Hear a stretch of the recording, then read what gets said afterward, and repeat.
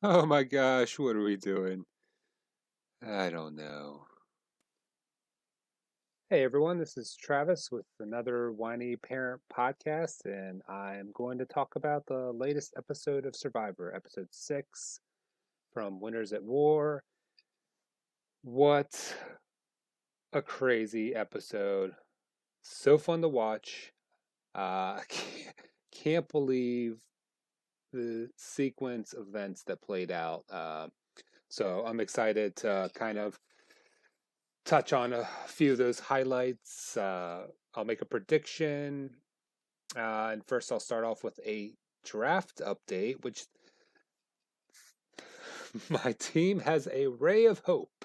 Um, I finally broke out of the negative point range, and I earned 2 points this week. Tyson earned a point for having the most confessionals this week. And Denise, who correctly played an idol, also earns a point. So that bumps me up from -1 to 1 point.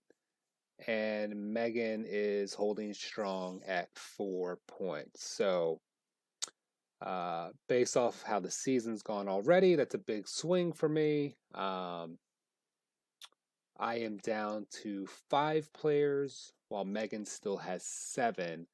Um, with 3 of my players being on the same team. So um, Jeremy, Denise, and Tony have all 3 of those, and they're on the same team. And if what they show next week happens again, I'll be probably losing another player. So that's a draft update. I want to jump right into highlights. And I loved that whole scene between Sandra and Denise. The conversation was amazing to watch. Uh, you have this move from Sandra to sell her idol because she's going to be safe, and everyone else did vote for Denise, so there's logic to what her plan was. Um, would it have made sense for her to use that idol herself to protect Denise? Maybe, and I mean, I think everyone, it's easy to second guess what happens. Personally, I would have to imagine that a lot of people wouldn't have given away the idol. Maybe they just would have played it on themselves since it had an expiration date. So Sandra had to play it at that tribal. So, she could have played it for herself, but she was trying to earn fire tokens, and that was her goal. Um, and so the back and forth, um, Denise kind of, you know, weighing the decision and, kind of bartering for it. And so that was, I love that scene. Um, and I think when the transaction was complete, it kind of blew my mind because there were so many different outcomes that could have happened. Denise could have stuck with Sandra and kept it, and you know, then she would have voted out Jeremy. Um, and if I'm talking out loud right now, so the assumption must have been that Sandra believed Denise would be the vote for Jeremy because everyone else voted for Denise. Um, so that I think that's a little surprising that um, yeah, I guess I guess if you feel like you're in a good place and you're trusting someone else to be the one vote against someone else, I guess that makes sense. Um, I guess I would have imagined Sandra wanting to have a safety net where she maybe threw an additional vote at Jeremy too, just to be sure. But I mean, if she's giving away her idol, she must be having a level of trust with Denise, which says a lot about Denise. Um, or it says that maybe Sanders just didn't think that there was going to be anything underhanded with this exchange. Um, so I'll move on from there, go to the second highlight, which is Denise playing the idol on Jeremy. Was it needed? No. 4 votes for Denise and the 1 lone vote for Sandra. But the effect made me jump out of my seat. I was excited to know that Jeremy was going to be safe. Uh, I often said that Jeremy is possibly my all-time favorite player, and he was my number 1 pick in this year's draft with me and Megan. He's my winner pick. It just seems like an all-around good dude. I like the way he plays, and uh,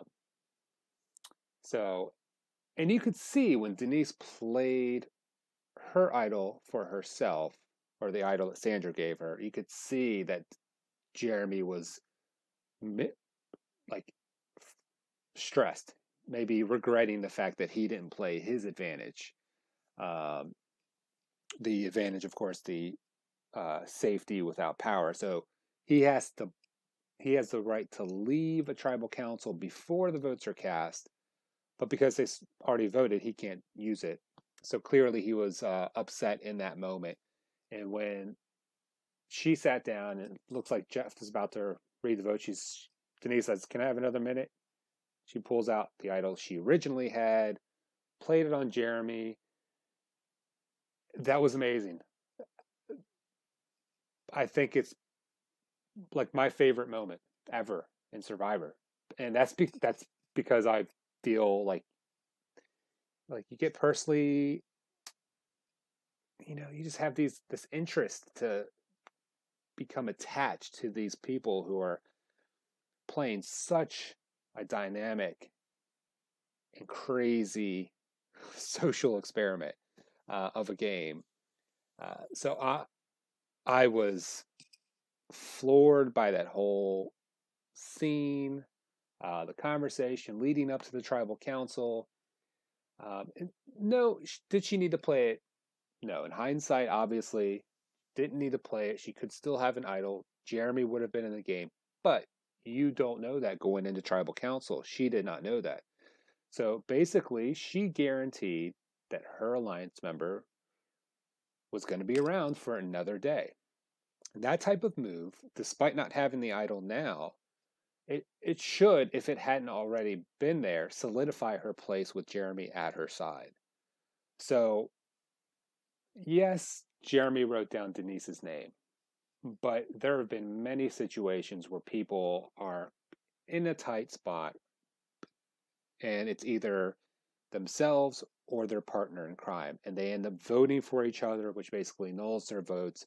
But it's basically their only way to stay in the game is to vote for the other player. So I don't take as much out of Jeremy voting for Denise because Denise is clearly on top of her game. She's playing things close to the vest to where only a couple people knew about her idol. And so Jeremy didn't know she had an idol. So he was thinking, okay, it's either her or me, and I don't have any other choice but to put a vote on Denise. So, hence why he was so upset when she played her idol, because he knew he was the only other option, at least from what he was aware of. So the fact that Denise played the idol on him, I think, just kind of strengthens that bond that they have. And like I said, I think I mentioned it last week, it would be awesome to see a Denise, Jeremy, and Kim like trio and see how far they can go. But if it's just Denise and Jeremy and they stick together with who they were tight with initially, so if we get Michelle and Adam and the 4 of them, I mean, that would be quite a team as well. So I'm looking forward to what happens next week. I will say my third highlight, it's regards to, I think it's fair to say that there are criticisms to certain elements in the Survivor. Whether you believe there are too many advantages in the game, or if you feel Edge of Extinction isn't worthy of another visit in the future, I will have to say fire tokens have already paid off, in my opinion.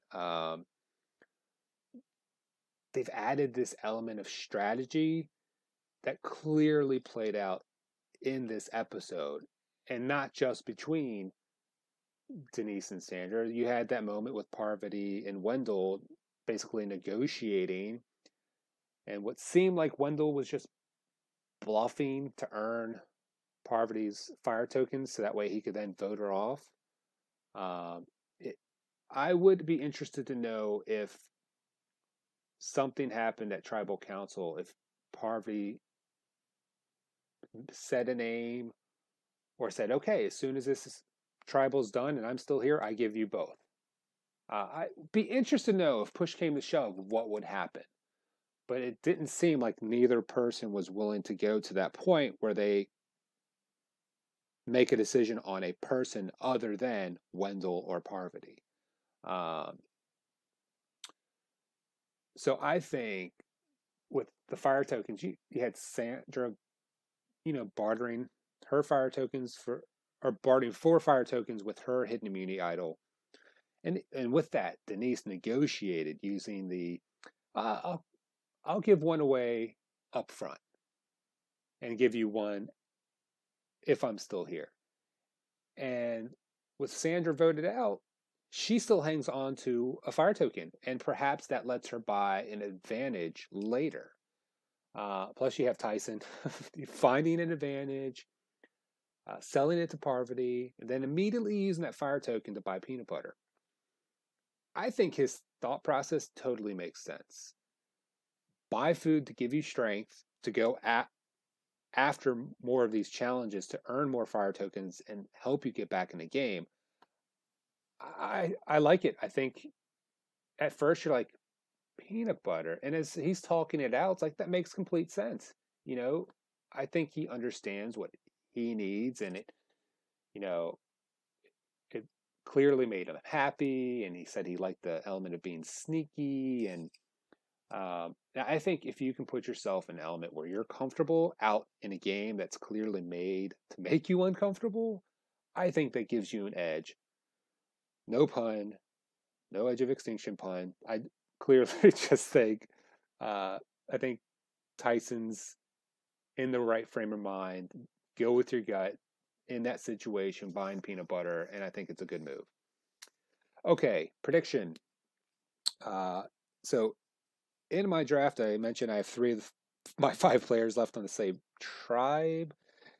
And based on the promo, you'd have to guess that they go one.